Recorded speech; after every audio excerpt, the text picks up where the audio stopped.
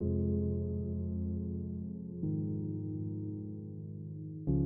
guys, so today I want to talk to you guys about a serious issue, something that I've been through personally, so I do have an experience with it. I wanted to talk to you guys today about self-harm and suicide because it's such a terrible thing, and it's too common in this day, and it's a horrible thing, it really is, but we need to get our stories out there and make everyone else aware that it's not okay for this to happen and that it needs to stop. So here's my video with my experience of self-harm and suicide and everything. And I'm sorry if I start crying or anything. It's really my whole life I had been bullied from like kindergarten up because I was a natural redhead. And I wore glasses and stuff. People thought it was okay to pick on me. And so I just got, every day I would not really want to go to school, but when I was younger, I didn't know anything about cutting yourself or wanting to kill yourself. Like, as a kid, you don't think that. But when I hit about 12 years old, I started cutting myself. My parents had split up. I hit high school, and high school bullying just got worse. I had almost been stabbed at some point. I'd been, jumped a couple of times out on the streets just walking home from school. It's not a life a 12-year-old should be living, and it was wrong, but, I'm 17 now. I only stopped self-harming a couple of months ago. I used to cut all up my arms, on my chest, my stomach, my thighs, anywhere I could that could be hidden, because people are going to judge you if you've got cuts. So I always wore long sleeve shirts to school or jumpers so people wouldn't judge me. In a way, I felt that the cutting and the hurt that I was giving myself, it was the only hurt that I could control at that time. And when everything else was hard, I could control that. Because I was suffering so much hurt mentally, I would cause myself physical pain because it would just make it easier because I could control that, whereas my mental pain I couldn't. So in a way it was my coping mechanism to hurt myself, and a lot of people didn't understand it. I mean, it's really hard trying to explain to people if they do see your cuts and they just call you an attention whore and stuff. It's really hurtful. But that's life. And then when I reached about 15, I started having suicidal thoughts of wanting to kill myself and everything. I didn't have a plan. I guess I just wanted it all to end.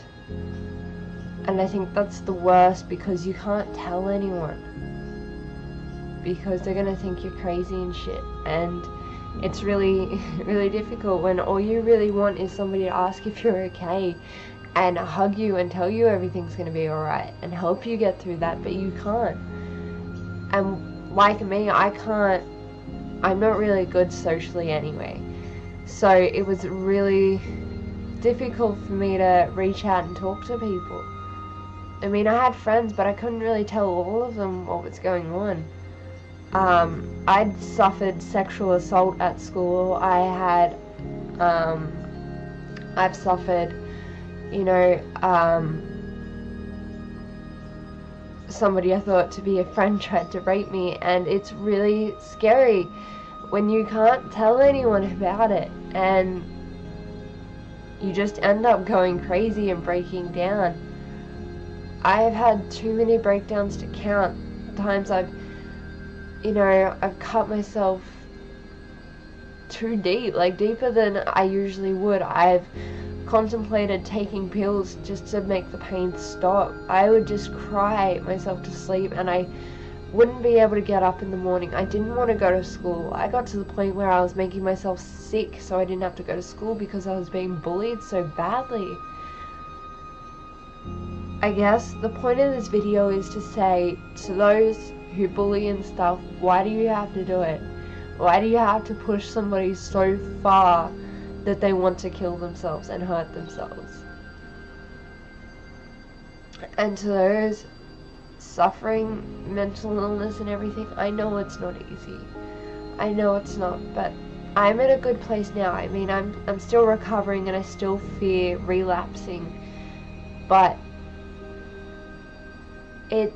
for me, it really got better. And I mean, I know it sounds cliche, but you really just try. Talk to people, talk to a counselor. There's so many different numbers that you could just call and talk to some random without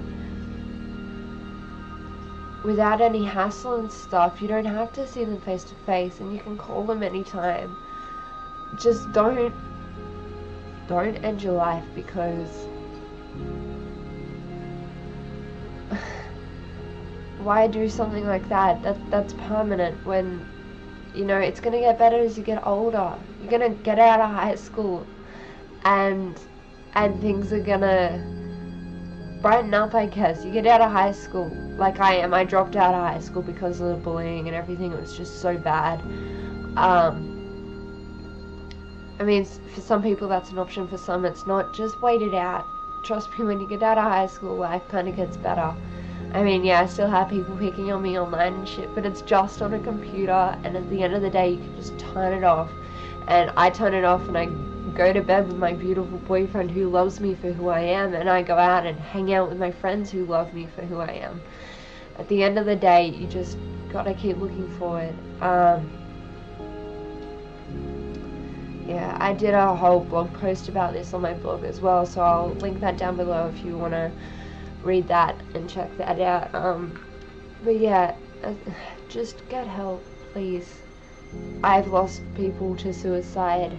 I've seen, there's too many, like in the past 2 years, I've seen so many kids commit suicide, like just in my state, and that's terrifying. You know, I've seen how it's affected my friends when one of my, well, not she, I didn't know her, but she knew all of my friends and everything. Like, all my friends knew her, and she committed suicide, and they were all so distraught. They still are. And it's been a few months since it happened. They're all so distraught, and it's a terrible thing, and I wouldn't wish it upon anyone. So please, just get help. Yeah. I'm sorry if it was so depressing and stuff. I wanted to get that message out there. I love you all. Have a beautiful day. Remember, you guys are all gorgeous and you all mean something to someone. Have a great day, guys. Bye.